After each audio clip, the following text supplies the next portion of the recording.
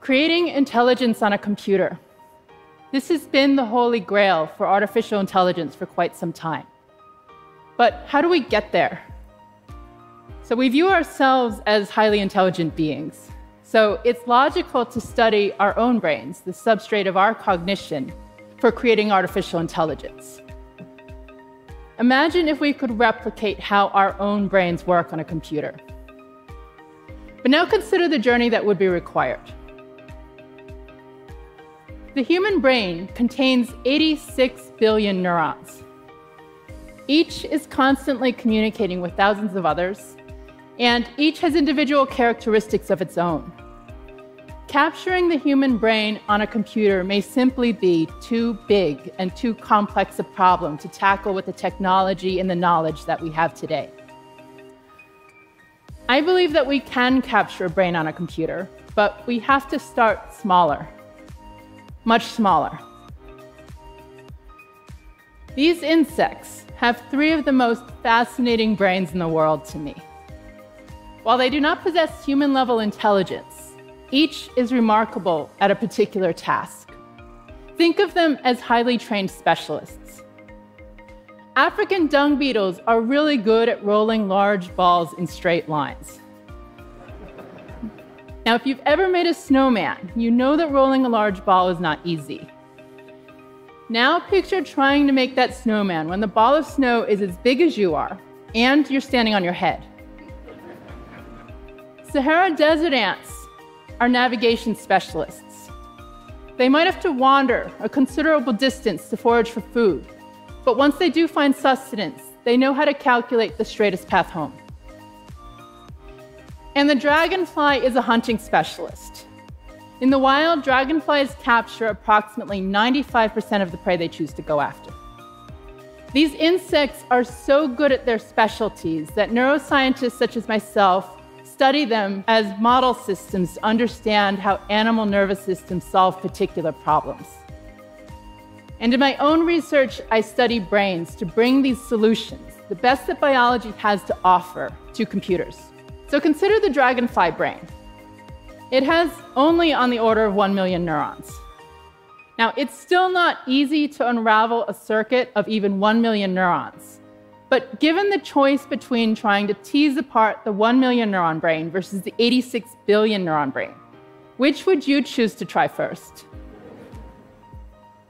When studying these smaller insect brains, the immediate goal is not human intelligence. We study these brains for what the insects do well. And in the case of the dragonfly, that's interception. So when dragonflies are hunting, they do more than just fly straight at the prey. They fly in such a way that they will intercept it. They aim for where the prey is going to be, much like a soccer player running to intercept a pass. To do this correctly, dragonflies need to perform what is known as a coordinate transformation, going from the eye's frame of reference, or what the dragonfly sees, to the body's frame of reference, or how the dragonfly needs to turn its body to intercept. Coordinate transformations are a basic calculation that animals need to perform to interact with the world. We do them instinctively every time we reach for something. When I reach for an object straight in front of me, my arm takes a very different trajectory than if I turn my head, look at that same object when it is off to one side, and reach for it there. In both cases, my eyes see the same image of that object, but my brain is sending my arm on a very different trajectory based on the position of my neck.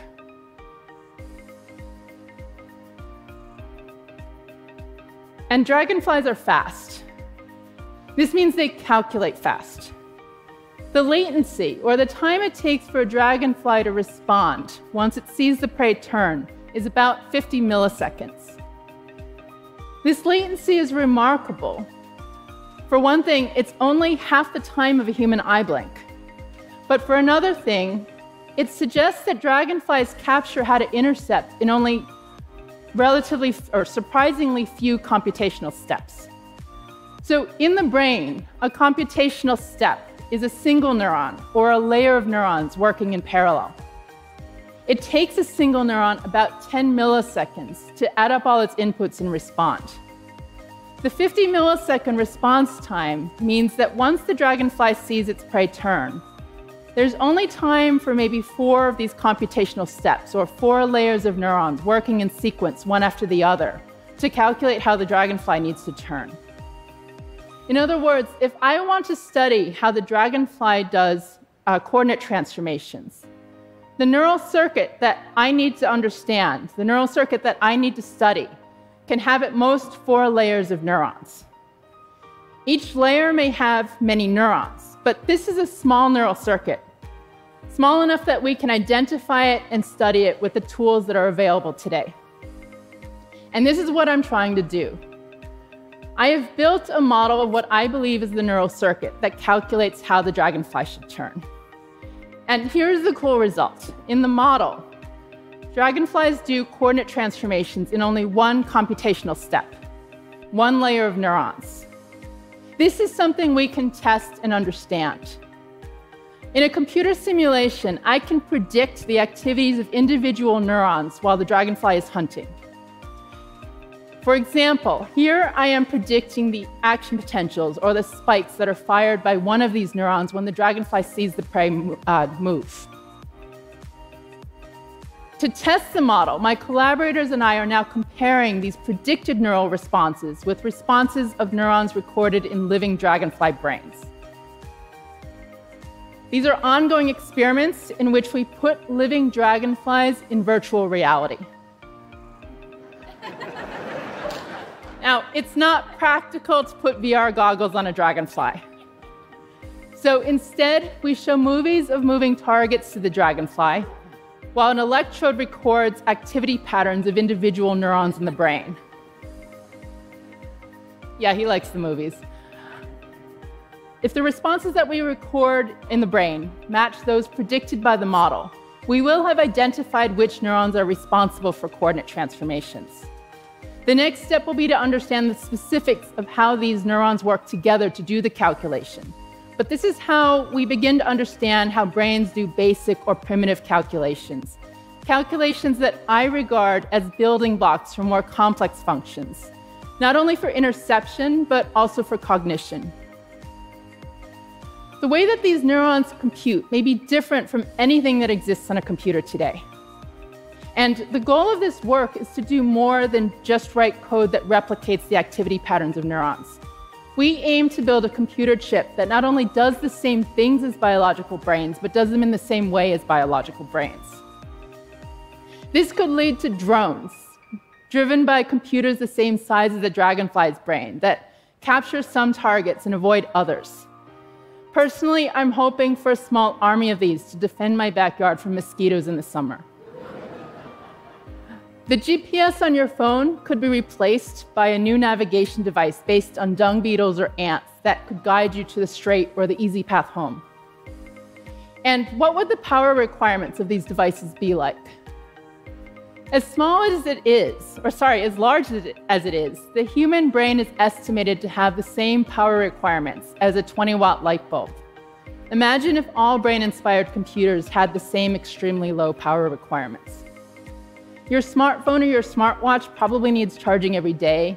Your new brain-inspired device might only need charging every few months, or maybe even every few years. The famous physicist Richard Feynman once said, "What I cannot create, I do not understand." What I see in insect nervous systems is an opportunity to understand brains through the creation of computers that work as brains do. And creation of these computers will not just be for knowledge. There's potential for real impact on your devices, your vehicles, maybe even artificial intelligences. So next time you see an insect, consider that these tiny brains can lead to remarkable computers. And think of the potential that they offer us for the future. Thank you.